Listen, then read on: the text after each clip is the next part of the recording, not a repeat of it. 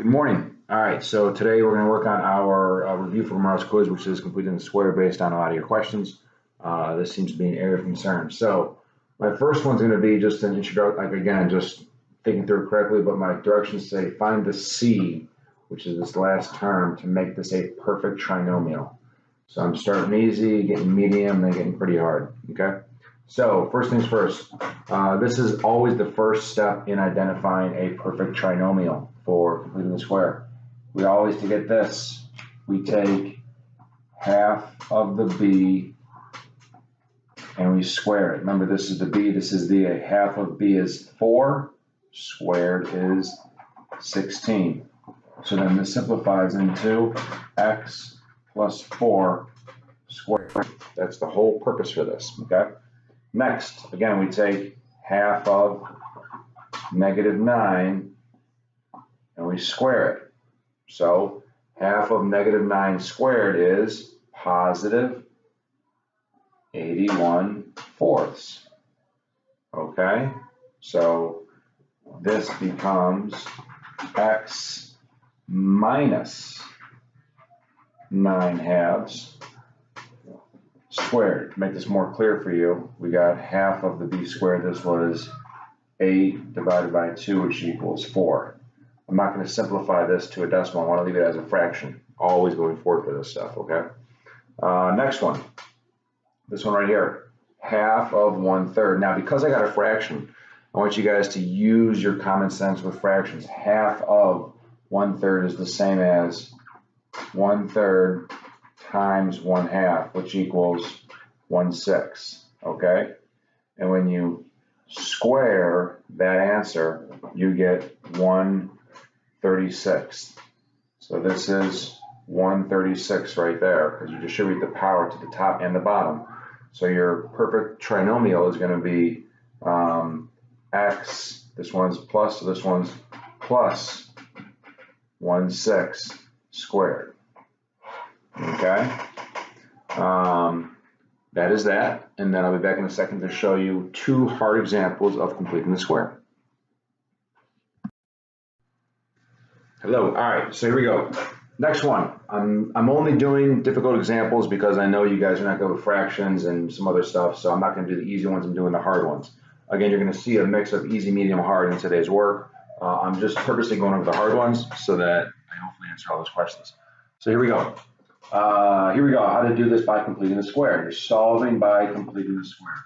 Now, instead of bringing the 6 to the left side, I'm bringing the 5 to the right side because I'm keeping my numbers on one side, my letters on the other, because I'm solving. I'm not caring about the vertex. I'm just strictly solving. So get the numbers to this side, letters on this side. So now I'm going to do this kind of quick. I'm going to divide out the 2 of both of these two terms. So I got 2. I got x squared minus 2x equals 1. Now, half of this squared is, half of this is -1. -1 squared is +1. Now, remember, I brought in a +2 that wasn't here originally. If this number was on this side of the equation bar, I would put a -2. But because I want my scale to be balanced at all times, I brought in a +2 over here. I also bring in a +2 over here. So now I have, this is going to say 2 times x minus 1 squared equals 3. Now, I'm going to finish this off by solving, by completing the square by using square roots. I now have to divide by 2 on both sides, and I get x minus 1 squared equals 3 over 2. Now I take square root of both sides, plus or minus. Now remember our rules when doing square roots. I cannot have a square root, a radical in the denominator. Off to the side I'm going to do something like this. We know that this says the same as this, square root of 3 over square root of 2. Now remember, you cannot have a radical in the denominator, so you just simply multiply it out on top and bottom. So now this says radical 6 over 2, okay? So now this is what this is simplified. This is crucial. I have x minus 1, sorry, I take away this parentheses because I did that by doing square root, equals plus or minus square root of 6 over 2. I'm going to add 1 to both sides. Your final answer is x equals 1 plus or minus square root of 6 over 2. And we are done. And this is how I want you guys to express your answers, because this is how it's going to be done on tomorrow's quiz. So make sure you guys are comfortable doing this in this form. Ask me questions in today's session when and if I see you. Hold on a second. All right, last example for today's lesson. Here we go. We're going to do this one now. Again, bring the number to the right side because we're completing the square.